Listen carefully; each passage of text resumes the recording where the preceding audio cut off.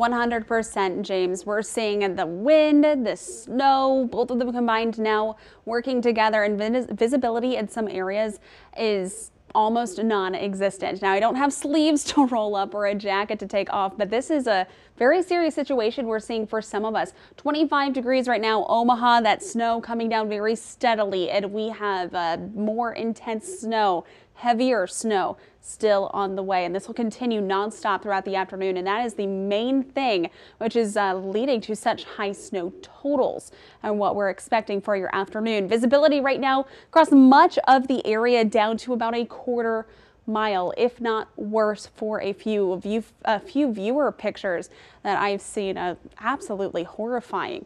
Now, radar and satellite still putting heavier snow really from Lincoln to Shenandoah. 29 absolutely going to be a mess. Same with 80. If you don't have to travel, please don't. Hickman, Cook, Tecumseh, still seeing plenty of that snow and more of that on the way. We do have that potential for thunder snow just north of Manhattan on 70.